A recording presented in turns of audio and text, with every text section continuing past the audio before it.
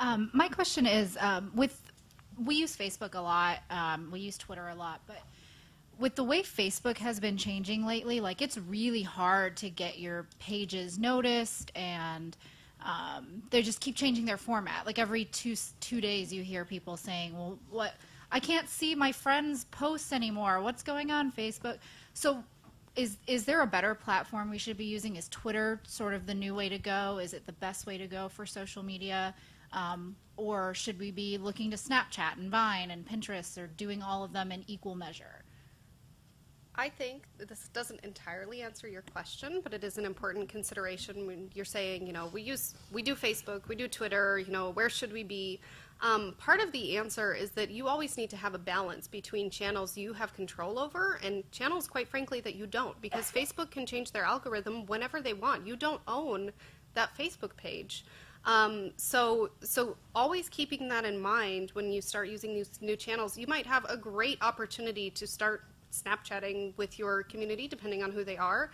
But that Snapchat, the goal for the communication that you're doing there, always needs to tie back to a platform that you actually own. The conversation always needs to tie back to a website or, you know, something else that you actually do own. So that's a half answer, but it's a start.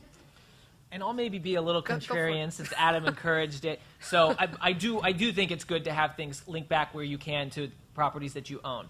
But going back to this kind of mantra I have about the selfie, if you said, Anthony, I have very limited time and resources to engage, I'm trying to get word of mouth out to more donors, more people to learn about what we're doing, what's the best thing I can do?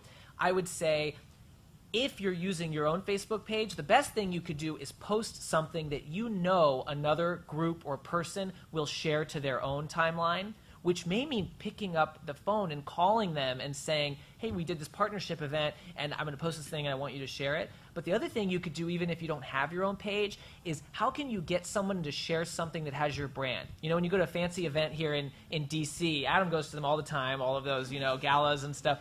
They have those step-in repeats in the background, a wall with logos, so that when you're dressed up in a tux and you get your picture, their brand is in your picture. It's kind of an agreement that we want to be in front of it and at the same time. Well, how can you get them to take their picture at your event with something that might have that hashtag so that when they share it, they'll maybe include that and their friends will see it, rather than just being there? So that's the number one thing I think you can do, and you don't have to post anything necessarily. What you want is them to post something that does tie back to you, and it may be tying back through a link to your website. It may be having your logo on it. That's where you're going to get the word of mouth, more than trying to build your own little community.